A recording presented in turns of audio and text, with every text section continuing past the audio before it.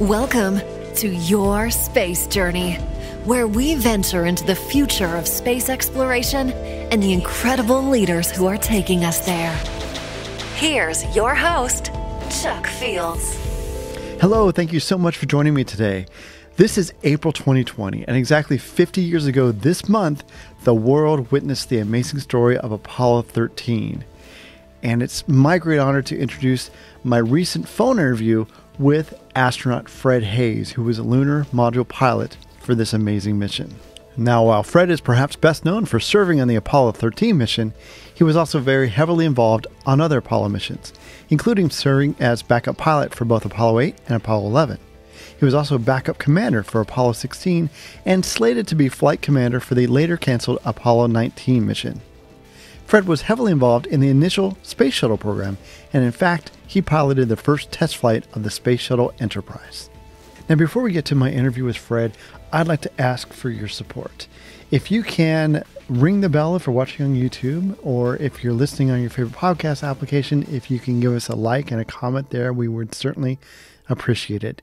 If you feel so inclined, we would love your support on patreon.com/Your Space Journey or patreon.com/Online Coffee Break. Either way, we really do appreciate your support. If you can share this episode with a friend, we'd appreciate that too.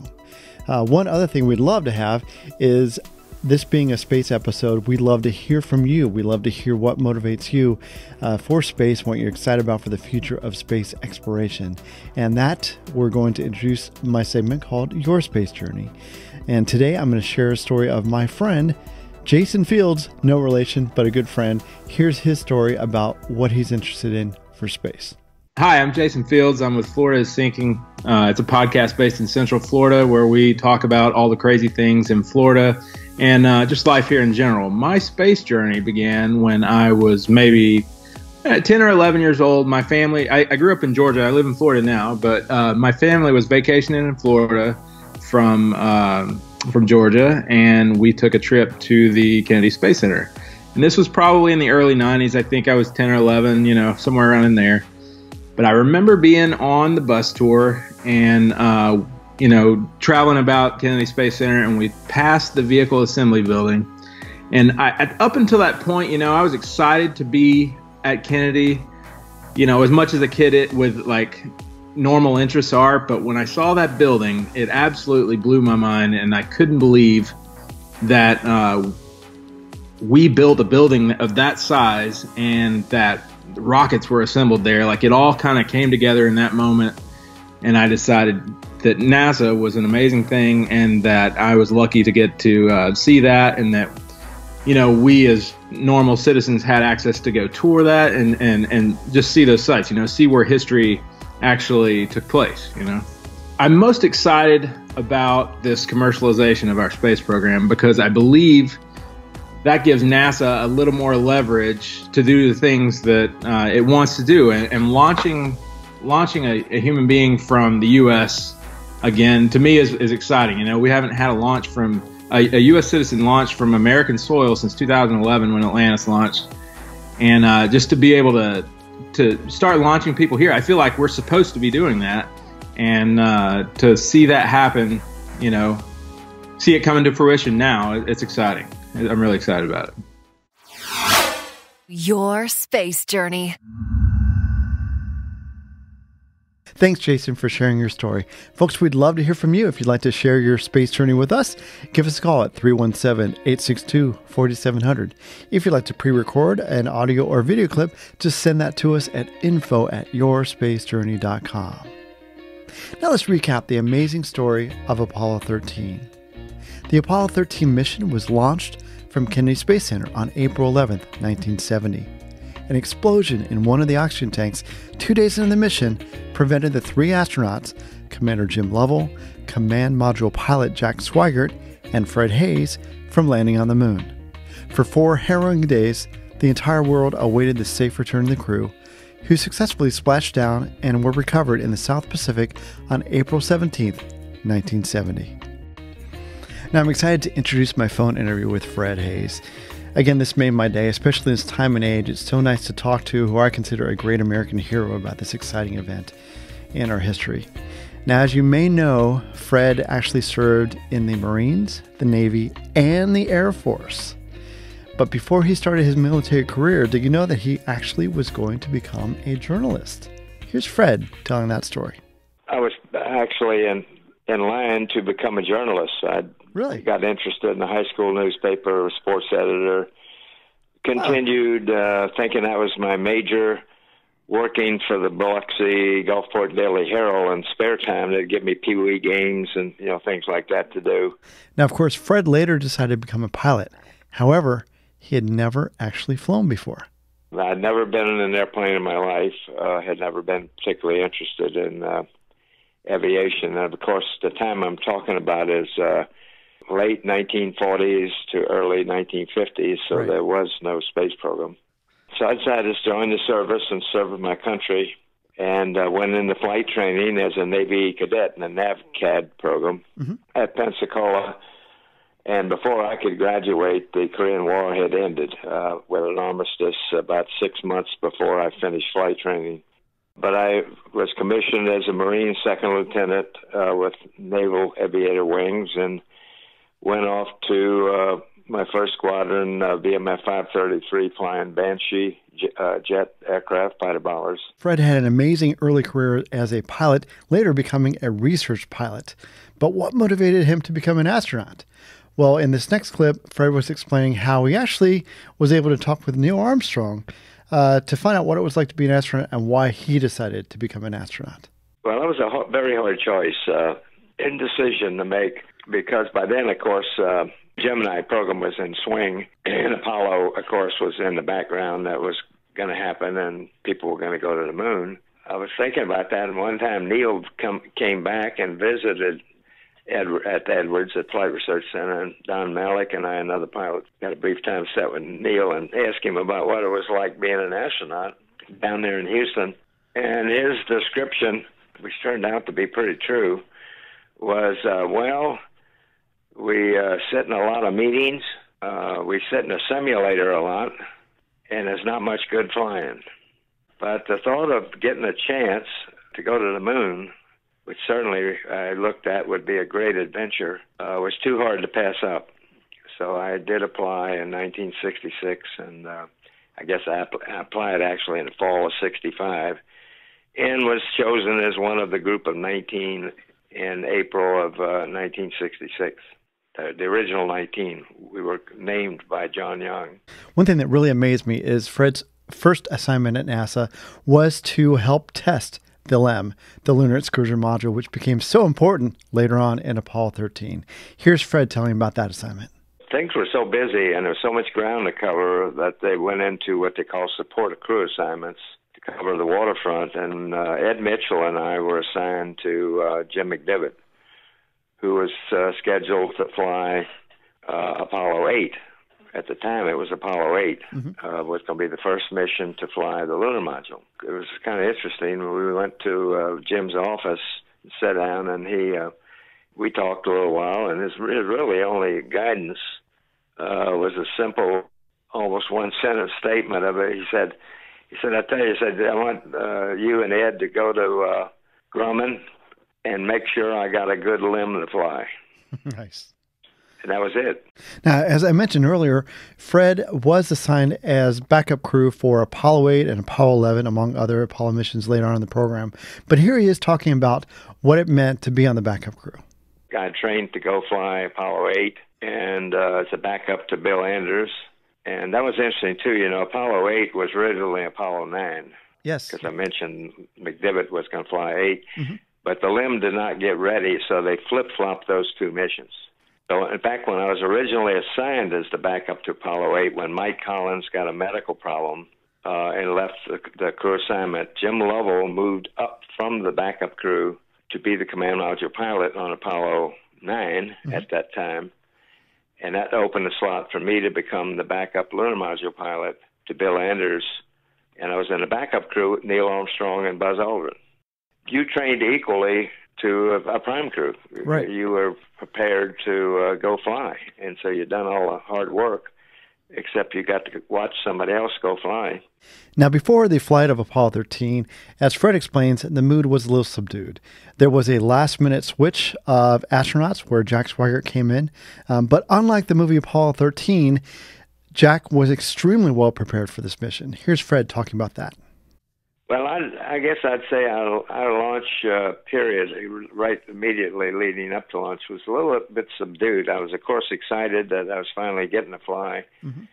It was subdued because of the crew change-out, and not the way, anyway, the way the movie portrayed it. There was big concern about Jack filling in for Ken, because the same things I just described, we knew Jack was trained to go fly the mission, right. Very capable technically.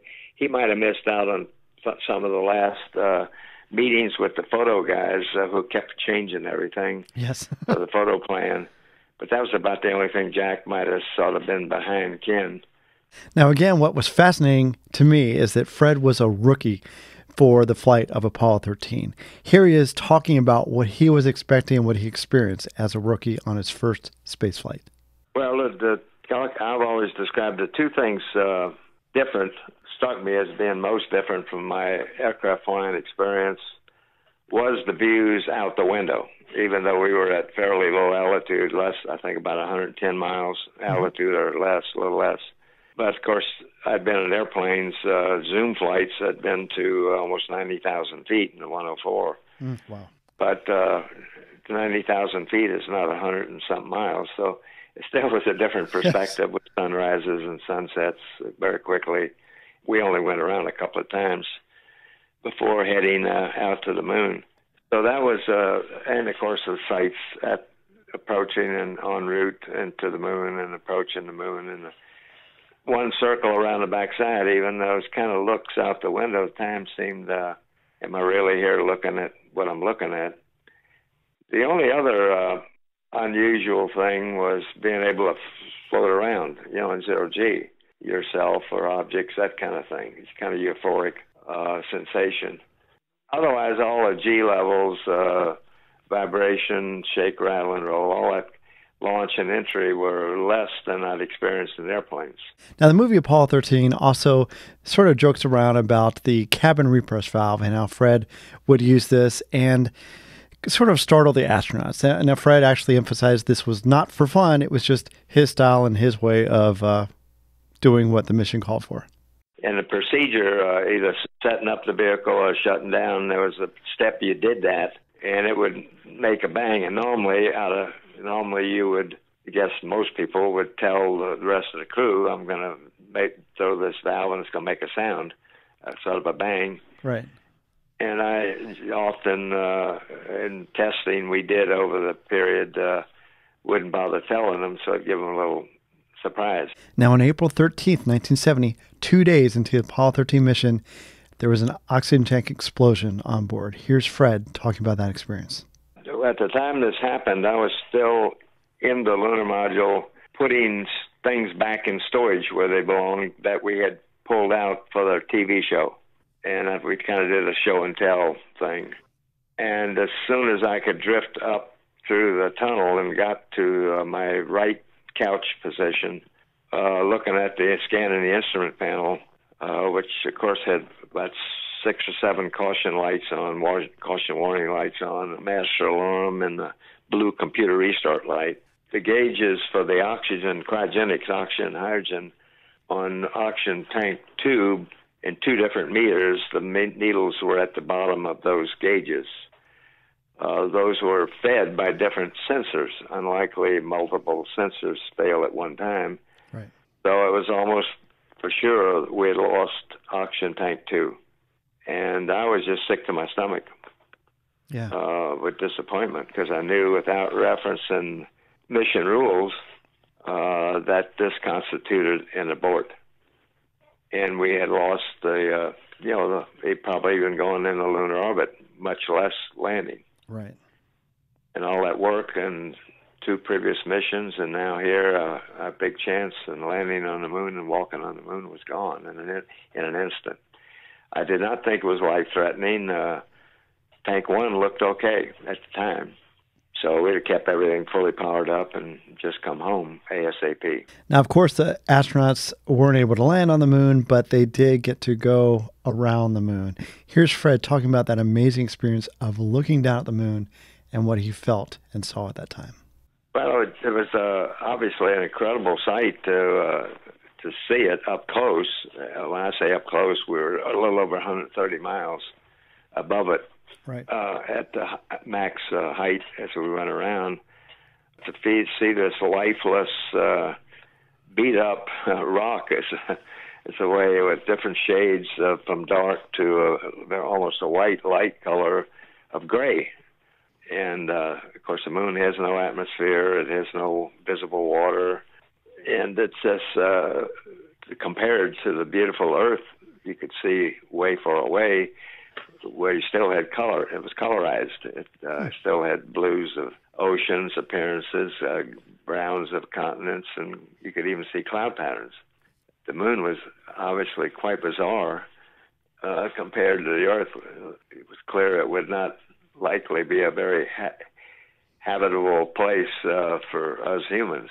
Now, since Fred had been so heavily involved in the testing of the LEM, he had a lot of confidence in it, which really was necessary because as they shut systems down, there was a concern for safety and the survival of the crew for the mission. Here's Fred talking about that. I had a lot of confidence in the LEM because, I'd been so involved. Of course, there was always a concern when you use a vehicle not quite like it was planned to be used, because we had the power down severely to make sure the 6 batteries, that was the primary power for the landing craft, that it would now make it for 4 days rather than its planned 2-day lifetime. Mm-hmm. And the vehicle did get very chilly. Secondary concern, though, was the water separator at that lower temperature was not functioning properly, and so it was not getting rid of the moisture from our breathing the moist air out each breath, and water was building up that we could see in the LEM because it has no inner wall. Mm-hmm. It has netting material. We couldn't afford the weight of a wall. And you can see through the netting at the wiring bundles and the connectors and plumbing lines. And water globules were building up at every turn of a wiring bundle, at the connector interfaces, or turn in the plumbing. So that was concern about electric shorts. And, of course, that same thing was in the command module. When Jack and I got in to power it up 2.5 hours before entry, that's when they gave us the go-ahead to start the power up. Jack got out towels to wipe off the instrument panel, which was covered with water. And so same thing we worried about. It turns out what precluded that was call it the goodness of a tragedy and an accident of the Apollo 1 fire. After any accident, aircraft accident, or in that case, spacecraft, you have an accident board, and they go through all the causal effects and, of course, present what you should do different to preclude that happening again. And, of course, the big thing people know about is they redesigned the hatch so it would open outward, because the crew was trapped in there during that time, a whole new hatch design, and a number of other things. But one that saved us was a very much stricter criteria on wiring. That had to be ties every so many inches along a wire bundle, hold it tightly together. That anyway, you had a clamp, it had to be perfectly round and not egg-shaped hole in the wiring.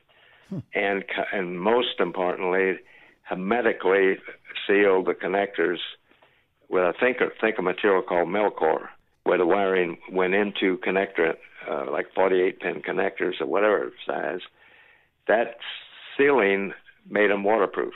Oh, really? So that's what precluded us, even though we had all this abundance of water everywhere and behind panels and on all the wiring, we never got an electric short.